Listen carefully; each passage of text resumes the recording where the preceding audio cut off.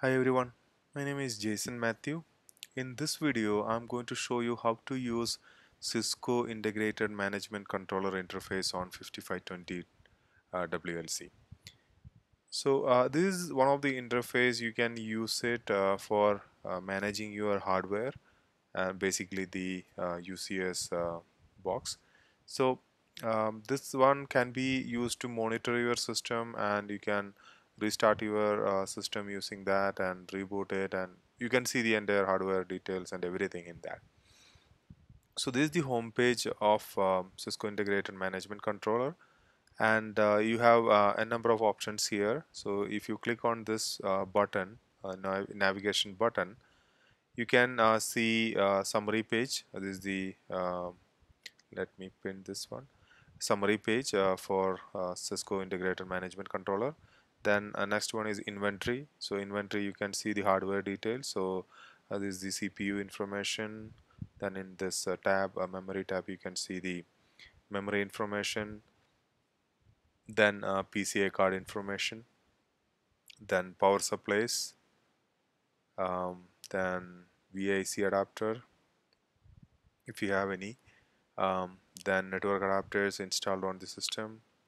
Then storage information, SAS expander, then TPM. So these are the basic information about the inventory. Then sensors, you can see the sensors. Is there anything wrong in that sensor part? So you can keep an eye on this so that you can find if something is going wrong. Temperature and everything you can see here. So basically all the sensor related information, and how many are working, and what is the status, LED status, then storage information and all those things. Then power management, this can be you have to run this power characterization. Once you run that, you will get that information here. Right now I'm not going to run it, because if you run it, it will reboot the system. Then power monitoring, you can monitor your current power section. In this one you have multiple options, last hour and all. So these options can be customized, and you can go through that. Then if you have any faults or logs in your system, um, it can show you the history, what are the issues happen and all those things. um, then logs, event logs, system event logs, then Cisco IMC logs, and logging controls. So this is the information coming from chases. Then you have a compute section. In this you have another options to configure BIOS, boot order, configure BIOS profile and all. Then remote management, you can configure something through remote management side. Then troubleshooting, you can do some kind of troubleshooting. Uh, it's not something we will use day-to-day activities, so I'll just skip all those things. um, Even I didn't use this one in the production scenario or in our lab, because it's not required for someone to just use it every day. Networking, you have an adapter information here, so it will show you the current state. So port 1 and 0, 0 and 1 is links are down. These are the 10G couplings for your controller, that those are down.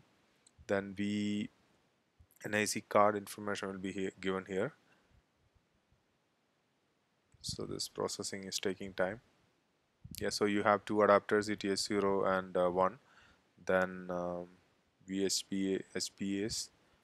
So these are the networking related information for this integrated management controller GUI. Then next one, it will give storage information. I'm not going in detail. I'll just show you what are the information available here. So these are the information available. You can go through that based on your requirement. Then I'm not going into flash. So next important tab here is the admin section. So user management, you can select which user can be used for this integrated management controller. So right now I have a username called admin. Then LDAP can be enabled here.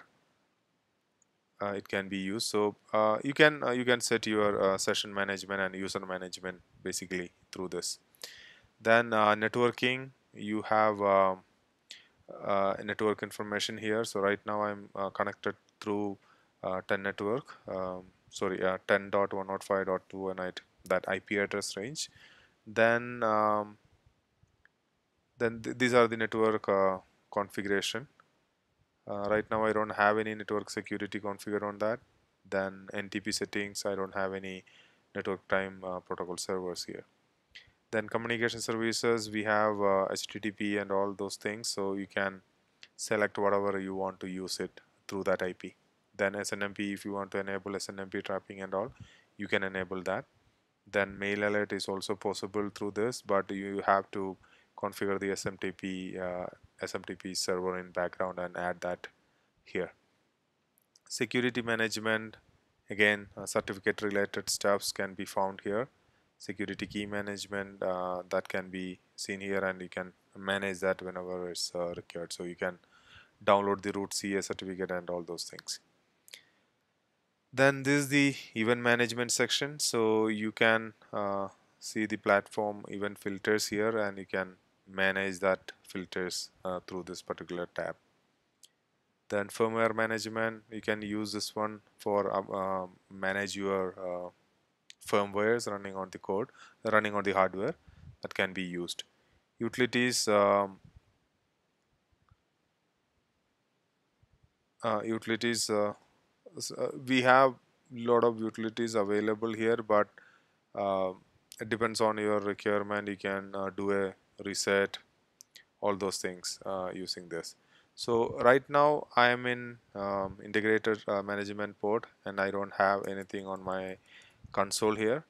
Let me reboot this so that I can go back to login to the other one. Okay, thank you for watching. Next time you can use this IMC port to manage your hardware in case of an emergency. Thank you for watching.